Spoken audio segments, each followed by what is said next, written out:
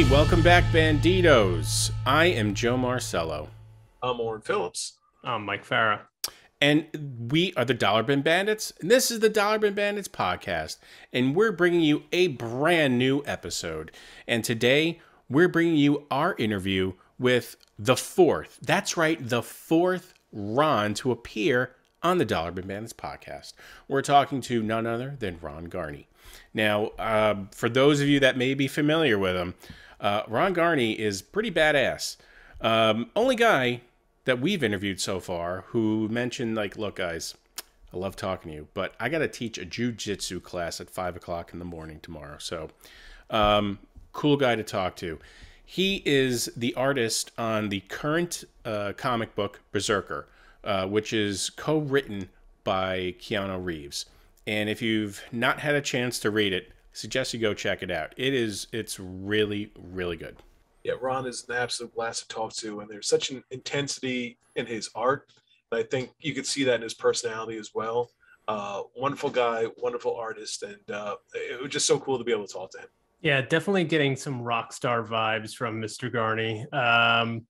He did a couple of great runs of some of my favorites, Captain America, I think, with Mark Waid, and he did some Hulk, which I really appreciated because he has that kind of energy to his art and always drew the Hulk with like these beady eyes, and you could get the rage from him. And so you'll probably hear me talking about that in this interview. So let's get to it. The man of the hour, Ron Garney. I'm going to ask the first question that we ask all of our guests. How did you first discover comics? So we're recording now? Yes. Okay. Well, probably like the same way most people did, when you're young, kind of get them, they get brought home for you to read.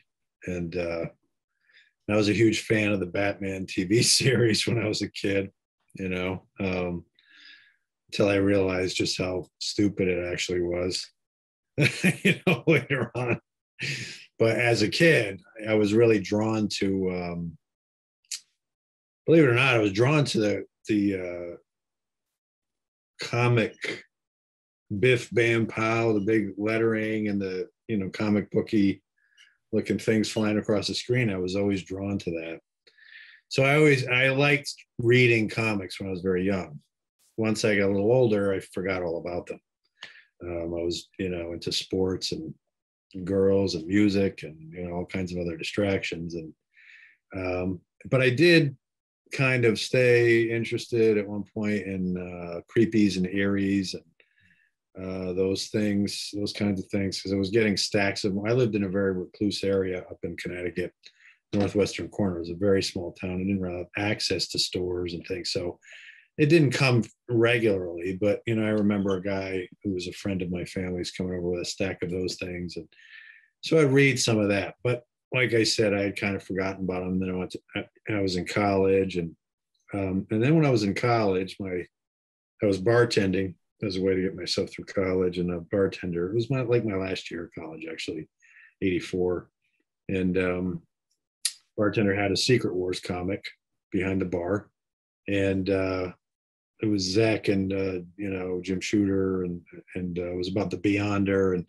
all the heroes were on this asteroid fighting, the super being put them all there like little action figures to fight each other. And it sort of whisked me back, and I thought it was just fascinating. And I had gone to school for illustration and photography and psychology, but I did have an interest in maybe getting into movies and storytelling, because I like storytelling. And here all that was in a short form of it. And I had forgotten about them, but once I opened it, I'm like, oh my God, this is the coolest thing ever. Plus I went to school for illustration. So I thought, wow, I never even thought about doing this for a living. So I kind of got hooked into it then. And so I went down to the 24-hour store where the other bartender got the books from, and asked the guy back there, I said, how do you get into this? And so he pointed at the shelf, and there was a Marvel tryout book. They had these oversized books back then called the Marvel tryout book. It was a contest that they were having to see, to sort of look for talent. And you had a deadline, you had to enter it by, and they gave you full-size sheets of Bristol board with John Romita Jr. penciled Spider-Man story in there to ink, and then you could also pencil from the script that they had in there. So you had to follow the script and then pencil, just like JR had done. So I did everything. I colored, I did the coloring section, I did the penciling and the inking section, and I sent it in like the day before the deadline.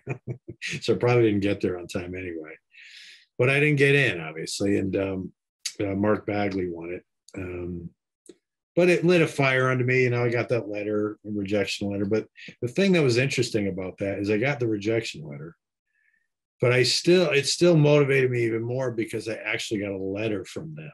I don't know why that made such a big deal to me, but I was like, oh, they actually sent me a letter. So I knew, when you're, back then it seemed like such a, like this lofty place, like Oz or something, to get into Marvel, work for Marvel seemed so large to me at the time.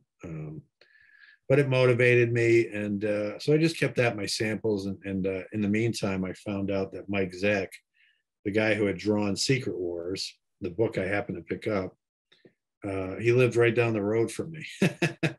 So it was, that was really weird because he could have lived anywhere in the world, but he lived down the road, basically 6 minutes from my house. So I looked him up on the phone because the guy told me, he said, I think he lives in West Haven, this guy. I'm like, what? So I looked him up and there he was. So I called him up, left him a message on his voicemail, his answering machine. And he called me back. I didn't expect he would, but he called me back and told me I could send him some samples through the mail, which I did. And then, so he called me back and gave me some pointers on my work. And then, over the course of a couple of years, he was coming into my bar and I started playing volleyball with him and a bunch of other people. And then he brought me into Marvel and that was it, Marvel and DC. So, and that was 30 something years ago. And here we are talking to you guys. Hey, natural progression, obviously. Exactly. We like to say we're sort of, you three handsome devils. Oh, thank you. Oh, you flatterer. Stop. You're our favorite guest. Get out. Oh, come on. We like to say we're a milestone for any comic professional, so I'm glad you're here. We're part of your origin story now. Yeah, exactly. See? So we're going to be just kind of hopping around your career here, but I wanted to start with Sentinel of Liberty with Captain America. Yeah, so that was one. I don't know how you consider it. I consider it for you at least one of your big breakthroughs at Marvel. Well, I say that in terms of what maybe my perspective on and what I got from it, which it was the second it was an ongoing for Captain America, and you did it with Mark Waid, and I'm just curious, like if sort of the background, if you're just kind of assigned it, like how it came together, how they decided there were going to be a second one, and how was it going to be distinguished from the it's not first one? It's not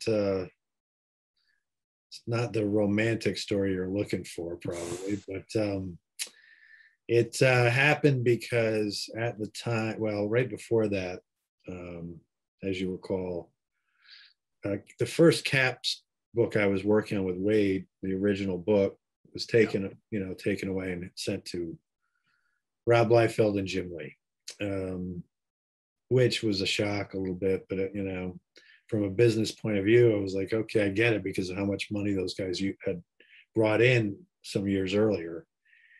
So the stockholders and stuff, they don't understand the creative aspect of it. They just saw the dollar signs for the most part, even though Mark and I were, raising the viewership on the title, but it wasn't enough to justify not giving it that big jump that Rob or, Jim might have brought in. So it went over there for about a year, and then they asked us to come back on it. And they made, in the meantime, they made me, they offered me whatever I wanted to do, which was Surfer.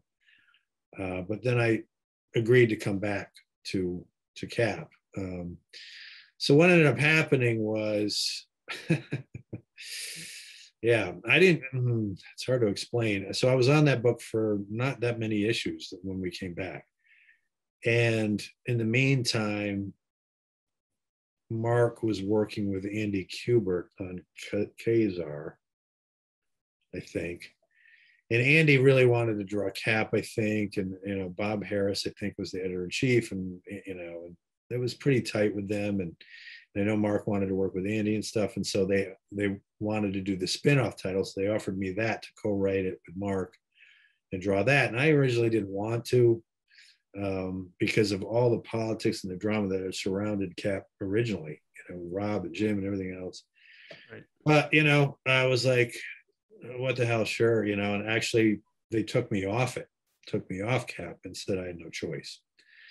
So I was really at a crossroads at that point, whether I was going to leave my contract or not. But ever the professional, I decided to stay with my contract at Marvel, and I agreed to do it. And then, so I loved doing the World War II stories. I'm a big retro fan I'm a fan of doing retro stories. And World War II in particular has, say what you want about the war. I mean, the horrors of it. I mean, from a design standpoint, there's a lot of really cool stuff to draw, So I was into it more for that reason. And I was sort of a World War II buff. And so kind of, checked some good boxes for me. And it was fun while I did it, but it wasn't long lasting, but, so that's basically how it happened. Great. I have a question for you that, you have a very distinct style. When did you find the confidence in yourself as an artist to go with your own style, or was it always there? Man, I feel like I need like 3D glasses or something with that wall. There's a lot going on there. Yeah, like I'm in Vegas, like Vegas or something. So how did I hook into my Cap style? Or just your style in general? Like, when did you feel confident as an artist to do as you felt? Well, I've always experimented, and I'm not somebody who likes to get. I mean, my style's changed a lot. I don't know if you've noticed that from book to book. I'm always experimenting, and I try to bring something unique to each character I'm working on. When I did Surfer, it was vastly different from what I did on Ghost Rider, for instance. So I get restless. When I settle into, and I'm more, I wouldn't say impatient, but I'm restless. And I like the adventure of trying different things in the work. My BRZRKR stuff is completely different than, stuff I did on Cap or Hulk or, any of these things.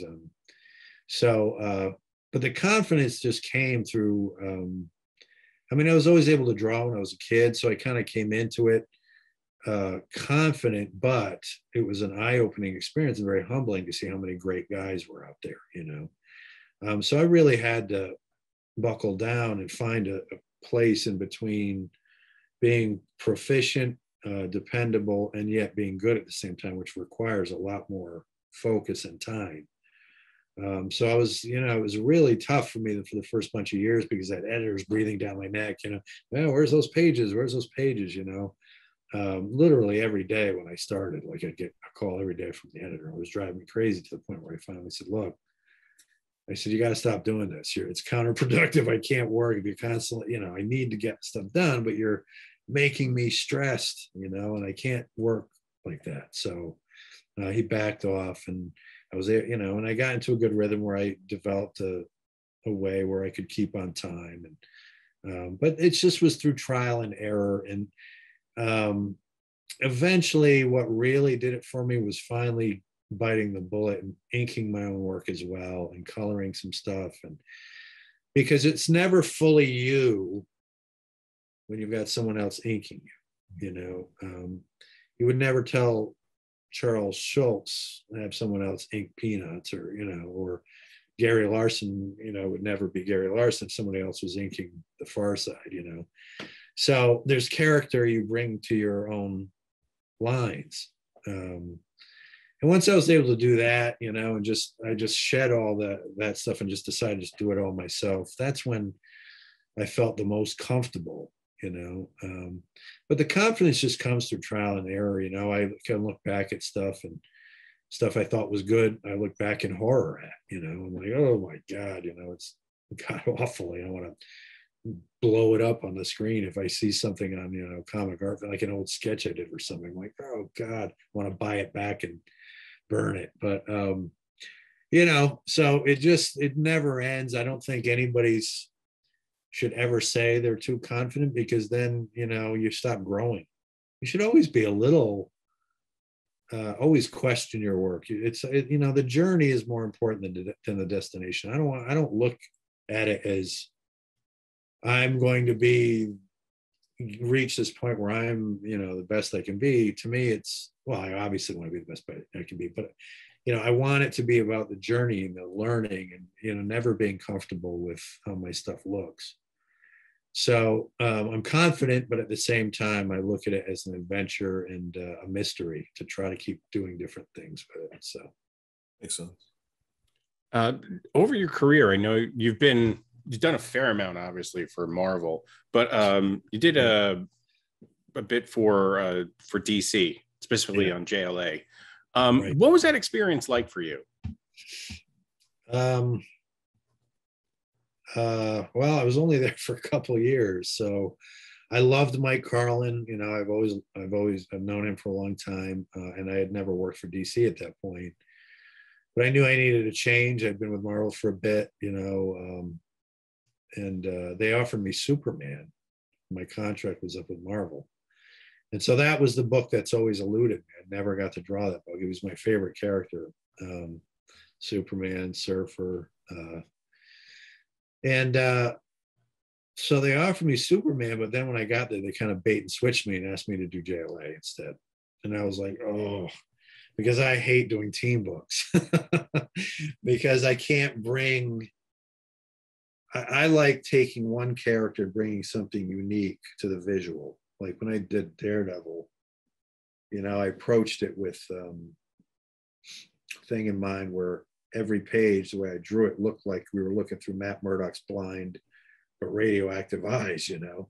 So with the colors and the way I was leaving out line work and trying to make your eye fill in the forms was through the whole book was something I was trying to approach it with. But I can't do that as well, really at all, with team books, because each character has their own specialties or their own uniqueness. And to do a team book, you have to do all of them, and you can't mix and match all these different sort of techniques that way. It's really kind of impossible. I mean, you could, but it'd take you forever. I guess it'd be a fun experiment. So basically that's what happened, you know, so I agreed to do it, you know. Mike kind of pressured me into it, and that's a book I inked myself on for the first bunch of issues. And that was a learning curve too, an experimental thing, you know. By the end of it, I was, you know, my style, you could see my style really changing on that as well. And then Dan Green took over the inks. But that was only a 2-year gig. And then at that point, Marvel came calling again and offered me Spider-Man. So how could I turn that down, you know? So. Do you have a desire to go back to DC at some point and play in their sandbox? Well, they offer you Superman. Yeah, they'd have to let me do whatever the hell I wanted with it. I don't, you know, I'm not, the companies are in this weird place now where I, you know, that I think they're struggling to find unique stories to tell. I mean, without it being, well, to be perfectly frank, I think things have gotten so political everywhere that it's hard to enjoy stories just for story's sake. You know what I mean? Mm-hmm. And that's why I love adventures so much. So, because, you know, for me, part of the fun of doing a comic book is the escape.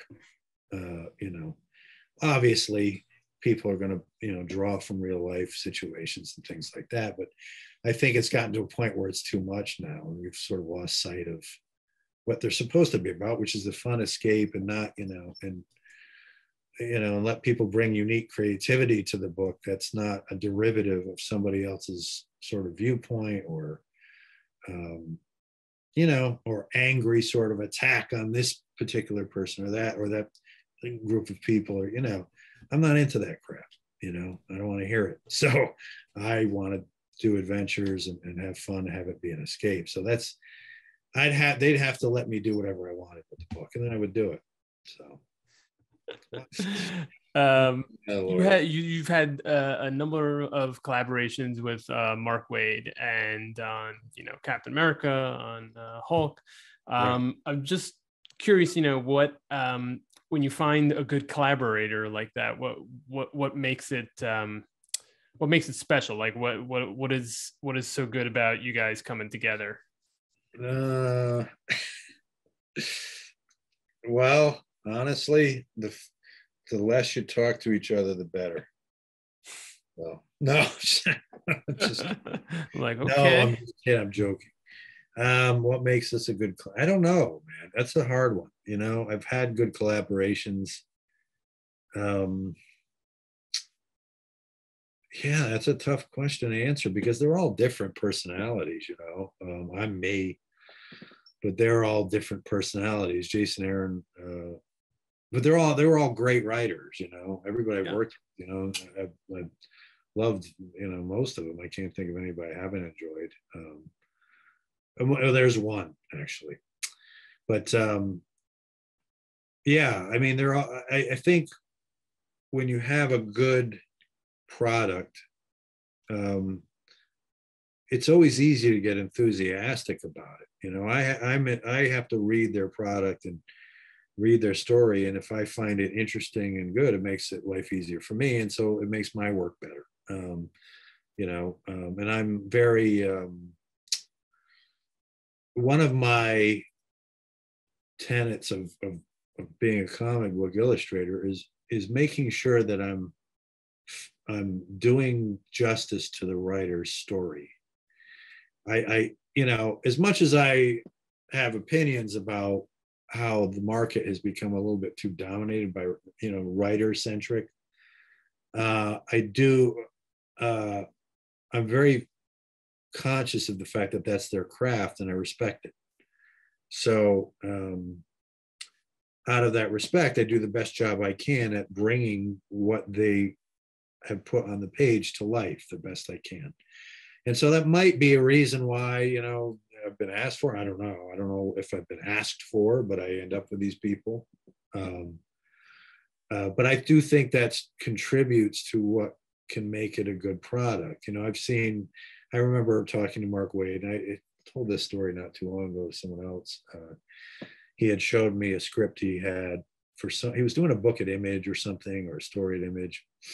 And he showed me the script, and he showed me what the penciler turned in, and there was nothing of what he put in. I mean, it was just bare bones of what he had written. And the artist just left a bunch of stuff out in lieu of just putting in big shots that really didn't do any justice to his story at all. And I was actually shocked by it. And I actually, you know, and I was on his side about it. You shouldn't, you know, you need to, that's what this business is, and you need to respect their craft the way they need to respect yours. As long as there's mutual respect, I've got no problem with it. You know, and I think that's what helps it become a good collaboration. You know, personalities aside, that doesn't mean anything. You know, what means something is you can have you know, whatever personality you want, but are you doing good work? Is the work true to the story? Is the story true, you know, good for the art? You know, is it a good mix, good, you know, good marriage there? That's the important thing. So I think, you know, maybe that's why you know, it's a tough question to answer. I've enjoyed all of my, you know, the last one I did with Fabian Juggernaut. I love Fabian. He's a great guy. We've known each other for years, and I love the story he wrote. It was just a lot of fun to do, you know, and he was very conscious of leaving me room and putting in shots that you know, that he thought were good for my strengths, and I agreed with most of them. And that's where the writers come in, is when they try to write to your strengths. And I know that Matt Kint, working with Keanu and Matt, they're trying to do that for me as well. I know that they try to find ways, after looking at my work and seeing what I come up with what they write, looking for ways that point to my strengths in the writing, you know. So a good writer is conscious of the artist, and the artist should be conscious of the writer, and there should be that mutual respect. Yep. Hope I didn't bore you guys with that long-winded. No, it makes a lot of sense. It sounds like it boils down to respect. I think so, you know. I mean, yeah, I think you have to communicate. You know, you don't have to talk every day or anything, but you should communicate. There was one writer I did work with, and that's the one I brought up, that I never heard from him, not once, not one hello, not one how are you, not one over a year on a book. And that I found egregious. You know, I found it unprofessional. You know, you should be professional. Yeah. You know, I don't care what you're fucking, you know, you can think you're Orson Welles or you know, or Howard Hughes and walk around your house with Kleenex boxes on your feet for all I give a fuck about, but you should be respectful and professional with the person you're working with. Don't look down on as if you're here and, you know, everyone else is. Once people separate themselves like that, it's a signal that they have a superior thing in them. You know, you can say, oh, it's just their way. No, fuck you. This is the business you're in. You know, you should respect the people you work with, and you should, you know, even if you don't like what the person's doing, give them the courtesy of communicating and saying hello, and the respect of saying, hey, could you try something like this on the book? You know, because it's the artist myself, I'm putting a lot of time in, and I have respect for your work, and I'm showing you respect by putting things in that, and more. I try to put in more, you know, to add more to their story. So I do think that's something that it's a bad thing if any writer were to do that. So we want to probably transition into Berserker, but I think I have a question, or at least a topic that may transition really well, which is your work on Hulk, which I really enjoyed. And I just thought there was like a lot of you know, very dynamic you know, intensity to that. I don't know if I have a question, but one particular part that I noticed from Hulk that I really liked, and I want to see if it was, you know, intentional, and you got it, is the eyes. Whenever you drew Hulk, is that you never had an iris. It was always just a beady eye, and that like conveyed so much rage. It's funny. I knew somebody else had mentioned that to me once. Did you? Oh, really? Okay. I thought it was original. It was they said I always gave the Hulk crazy eyes, and that was deliberate. You know, he should just be the Hulk. Yeah, he's the Hulk, and you know, and I didn't realize how much I was doing it, but it just, you know, I really, every ounce of me wanted to just channel insanity in the monster, you know. Yeah. So every little visual cue I could, you know, I put in there. You know, when I got the chance to do it, I jumped at it, you know, when I was offered it, you know, and it was actually right after after Sentinel of Liberty. I didn't know what I was going to do. And then Bobby Chase called me up and offered me Hulk. I was like, yes, you know, because who doesn't want to draw the freaking Hulk, you know, a big giant green monster. And then she asked me who I wanted to work with. And I said, oh, I don't even know. And then I happened to know John Byrne. He didn't live far from me. And I knew he did a 7-issue Hulk that he never got to finish years earlier. Didn't do too much with it. So I asked him, I said, hey, would you be interested in drawing the Hulk? I mean, writing the Hulk. You know, they offered it to me. And so we jumped on board, and then that was a disaster. So because of for a variety of reasons, not between him and I, but, you know, he and the editor. And so, but yeah, there were just so many fun things to do with that character. It didn't matter what it was. I mean, it just, you know, I just wanted to channel every bit of rage I could into him and make him overblown musculature, you know, just so crazy, you know, when you looked at him. I wanted to just feel the weight of his frame and his bones and his everything. So that was an easy one to get into. Mission accomplished. Glad you liked I will say, yeah. Dug that one. Well, I'm asking you about BRZRKR because I fucking love it. Okay, awesome. Go. That's it. That's my tee up. How did you get involved with this? You know, it was weird. I was working on Juggernaut, and so my contract was coming up at Marvel. I had been with Marvel, you know, aside from the 2 years at DC, for over 30 years, probably 31 years at this point. And so I knew I was coming to an end, and for a lot of the reasons I was mentioning before, just the direction it was going. It just, yeah. So I knew I wanted to just do something else and move out on my own, possibly doing my own book. And I just wasn't sure. I knew maybe I wanted to retire. I wasn't sure, but I knew I wanted to do my own thing from now on. And I didn't want to work on any other writer's stories. If I was going to do it again, I wanted to work on my own. And then I got an email from Boom Studios, and they said, hey, you know, this is so-and-so from Boom, Philip from Boom, you know, who I've spoken with in the past long ago. And he said, we're just wondering if we could talk to you about something. I'm like, yeah, sure. You know, he said, give me a shout. So he called me up. He said, so listen, we're doing this book with Keanu Reeves. And I'm like, oh, the movie star, you know, and okay. And he really loves your work. And I'm like, well, slow down. What? You know, I'm like, really? I didn't kind of believe it. I just assumed it was, you know, he was putting his name, offering his name, you know, Keanu Reeves this or that, but he was just, you know, out doing his thing, and Boom was run, you know, kind of the way, I don't know, like William Shatner had a book, I think, at Marvel for a bit or something, but, you know, I don't know how closely tied to it he was going to be. So I said, well, I didn't hear that from him, you know, but, you know, he goes, oh, well, you know, well, can we at least talk to you about it some more? And, you know, I'm like, yeah, sure. You can talk to me, but in my head, I was like, I'm not going to do it. You know, I didn't want to get tied down again. So we scheduled a Zoom meeting, much like this one. And it was Wednesday at 1 o'clock, I remember. And I pressed the Zoom button, ding, ding, and there's Keanu Reeves staring at me. So he's like, Ron. I'm like, hey, Keanu, you know. And did he say whoa? And the other guys from Boom were there. Matt Kent was there, you know, and we started talking and joking around. We kind of hit it off right away, you know,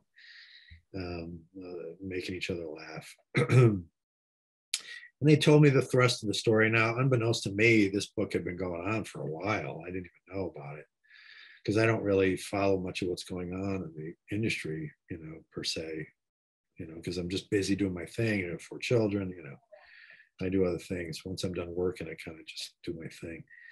So, so I'd been going on for a while, and they talked to me about it, and, you know, gave me the pitch. And then you know, and the financial guy was there, you know, there's all these, you know, I got a call from him, and, you know, working on some kind of deal, you know, all this stuff. So, but they said, well, if you decide to do it, you know, get back to us, let us know if you want to do it, you know. And I'm like, yeah, sure, I'll let you know. And but I'm going to say no to Keanu freaking Reeves staring at me, you know. It was like, so it was pretty trippy at first, but, you know, he was asking me questions of how much feedback he could give me, and you know, and so we worked it all out, and then I was ready to go. You know, I wrapped up Juggernaut, and then got the contract negotiations sort of. I started it while I was in the middle of the contract, you know, on good faith, because I knew how behind the 8 ball they were, and this book had been in production for a while, and they had this big Kickstarter, and I had no idea about what a Kickstarter, you know, I never used a Kickstarter. I didn't really know that much about it. You know, you know, I'm almost 60 years old. I don't pay much attention to a lot of these things. So they told me about it, and I knew that they were stressed out about getting it done. So I was like, okay, man, I'm in, and I'll take care of this for you. So boom, I got to work, and I got it done, you know. and the first book launched in March. So it's been a real great story. Really enjoyed it. I mean, it seems like the people that run Boom Studios are having fun doing what they're doing. They're still at that stage, now, where they're not too big, where like Marvel and DC, that sometimes you get too big and too corporate, you lose your soul. Yeah. I mean, it's no longer the guys running the company who are like family members who are together, who are, they're in it together, and they have, the right ideas, and it's a creative sort of force. And, then it goes corporate and it becomes too big, and it loses that, so they're still at that stage, and hopefully, it's good that they're growing. I just, I hate to see that happen to any company, and that's, they're doing good stories, Yeah. So. I mean, they have all the great IP, from like our childhood and beyond, and they're just doing it right, it seems. And they bring them together too. Like they're taking Teenage Mutant Ninja Turtles and Power Rangers, combine them in a story, which is bananas. Same thing with like Transformers and Ghostbusters and like all these, properties, and they're just absolute just fun. Yeah, that's what it needs to be, for sure. I know they're a great bunch of guys too. I don't talk to them too much. Talk to the editor whenever I turn stuff in, but getting to know them to the extent I have, they all seem like a great bunch of guys. It was a little weird at first working things out, trying to get to know, working with, people, but there's always an adjustment period. But right now it seems to be a smoothly running engine. So it's all good. Yeah. Yeah. It's a great, I mean, there's, I collect comics obviously, but you just know what comes out on a week to week basis. Right. But this is one of a few that I look forward to every Wednesday. And I'm like, oh, is it this Wednesday? Is it this Wednesday? Oh, what is that? Oh, look at that. These are the original pages. How about that? That's cool. Treat for you, huh? Oops, there's that. The back one. That's a Thor painting I did. Look at, let's see. Yeah, this is all the first issue. So you get to see what it looks like up close. It's very violent. It is. Now, are they really? At least when I remember this was first announced, it was going to be a comic, and then at some point it was going to be a movie as well. Is that still a thing? Yeah, it's got picked up by Netflix already, so it's going to probably start production within a year. The guy who's doing the new Batman movie with that kid from Twilight, he's Matt Reeves. Oh, that guy. Well, that's Matt Reeves is the director. I don't know if that's his name, but he's the one who's writing it. He's going to be writing it for the screen for Netflix for the series movie. So, and then it's going to be an animated series as well. So it launched right. We launched it, and within a month, it was already announced it got picked up by Netflix. So it was pretty nice. Family friendly animated movie, I'm sure. Yeah, well, we'll see. Keanu's got a lot of ideas about. He's more of a. I kind of tried to tell him to. Not let it go too crazy, because I'm of the belief you have to have a foundation for every character that makes the character what it is. And, you can't let people take it in so many different directions that it loses what it actually is. I mean, Frank Lloyd Wright would never build a house on toothpicks. His houses are built a certain way that have a foundation that is true to his art form. And I feel like characters are that way. You have to have a foundation there. And if you go off and just let everybody do all these different things and it just becomes this person's idea, you should always stick to some foundation and then go off of that. But I know that he has this idea of letting people do whatever they want with it. I'm like, I don't, but it's his character. So, I have a tiny stake in it, but it's his baby. So, so I don't know what the animated series is going to be yet. And I know that he likes different art styles. So I know he likes anime. It's going to be an anime thing. So that should be neat. Should be really cool. Looking forward to it. Yeah. You answered my question, but I was just going to see, was there any growth or growing pains with working with someone who's not in the industry, with what their expectations are as to, what you guys do? I'm not following you. Growing pains, like, Well, just, when you're working with someone who's not in the comic industry and you mean? Yeah. Yeah. Some of the expectations are, like he was actually, the thing with him is he was remarkably, he's a very gifted guy. We've talked quite a bit in my conversations with him. I see how insightful he is. He's a natural storyteller. Obviously, all these years in movies, you learn to be a good storyteller.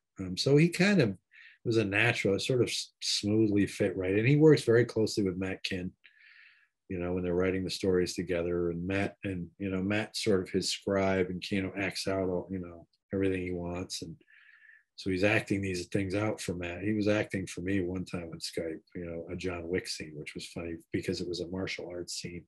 And he knows I'm a black belt in jujitsu, so he was showing me all these moves he's doing. It was pretty trippy, pretty fun. So, so he works closely with Matt, and so it's an interesting mind meld between the three of us, really, at this point, but mostly with Matt and Keanu. Mm-hmm. Matt does a great job scribing what Keanu's thoughts are, and Matt adds his flavor into it and gives him ideas and where it could go. And so it's been an interesting collaboration between all of us. And then Bill Crabtree does great colors, and Clem does great. The lettering is great, but Clem Robbins, I'm remiss in giving those guys a shout out. They're all great. Awesome. Sorry, I had on mute. Questions? No. You guys fought. I look over, you guys like. No. I had. We were looking to our. I was starting to talk, and my mic thing came up, said you're muted. So I was like, oh, okay. Anyway, so that was interesting. The three are just like. I was like, he's talking about Keanu. What do we do?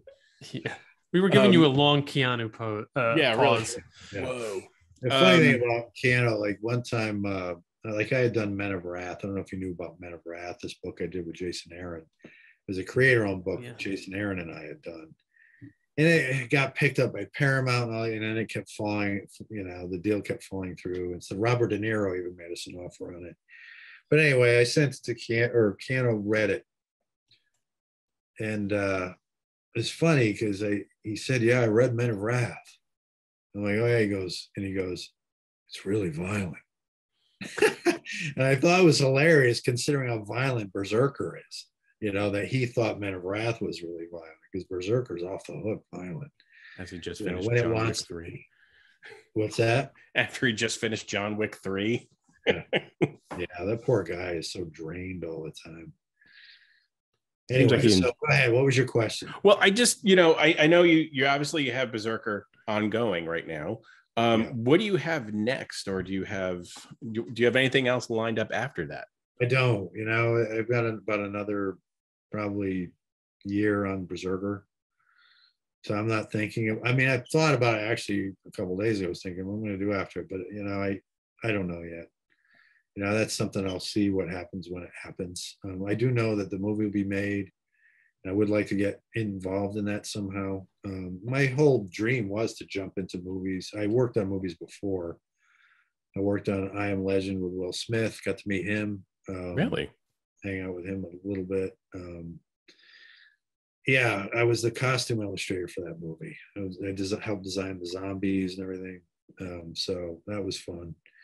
So I have some experience in it and working with Keanu, and I'd like to get into, maybe transition to maybe even assistant directing, because I have so much storytelling experience. I had mentioned that to Keanu even, and he said something about cinematography because he likes the way I do sweeping vistas of the landscapes and things like that, so we'll see what happens. I'm not sure yet. If you ever need a video editor, I know a guy. Yeah. He's got a lot of experience with Vivid. The Pornhub has a reduced membership. No, I'm just kidding. You should, I always wanted to start a bar and call it Horn Pub. The same colors and everything on their logo. I'm just kidding. I never really wanted it. People would be like, "What?" Horn Pub. Anyway. So we want to be mindful of your time, obviously. Yeah, I got to wrap it up soon. Sadly, that's quite all right. So before we go, I just wanted to ask, where can people, if you have social media, can they follow you? Where can they see your artwork? All that good stuff. Well, Instagram has been great. I like Instagram because it's like the equivalent of a live musical performance in a way. Part of the problem with the comics industry for years was that we didn't have access to fans, and fans didn't really have access to us, before the internet, which, has a lot of bad to it, but there's some good, and I do think people have gotten too obsessed and addicted to social media. I don't let my kids do it. But Instagram, one of the positives of it is that, I get to put my art on there and get immediate reactions, almost like I'm playing a song for people. You put something up there and they tell you, "Oh, I love that," or, so you get an instant sort of gratification that wasn't there before. Before we would do the work, it was very lonely, sounds sappy, but you're alone a lot, so you're always working, and I didn't have a family at the time. I spent most of my 30s just working in a room, up out in the country by myself and dating here and there. But it was very isolated, that's a better word, isolated. And it could drive you crazy. But now, you can put stuff on, get instant feedback. You talk to fellas like yourself. People, you can just interact more. So it's a lot different than it was. So I'm grateful for that. So Instagram is the place I usually put my work on. It connects to Facebook or, Facebook. I try to keep my family stuff a little more private. I put some things on, but that's generally where I do it. It's like having your own website, really. So absolutely. Well, follow me on Ron Garney Art on Instagram. I'm going to do it now. I'm on Twitter, but I don't go on Twitter because that place needs to be nuked out of existence.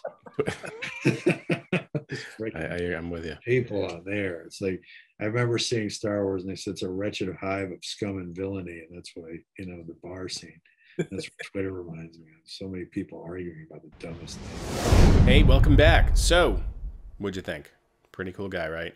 I really enjoyed talking to Ron for a couple of reasons. One, look, I always appreciate anyone we talk to who's just very forthright and very honest. And he was that. I mean, he had no problem telling us like it is. I also really love BRZRKR as a comic right now. It's one of my favorites. So to get to talk to him was an absolute pleasure. Yeah, I loved when he said that.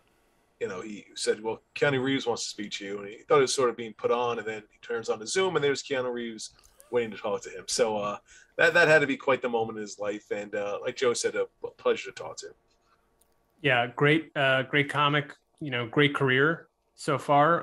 Only more to come from Mr. Garney. And we get to punch another one out on our Ron frequency card. Let us know what the next Ron you'd like to see on this program, because we're very pro Ron, and that's all I'm going to say. We are now at the end of the episode. Please rate, review, and subscribe. We are the Dollar Bin Bandits. Adios.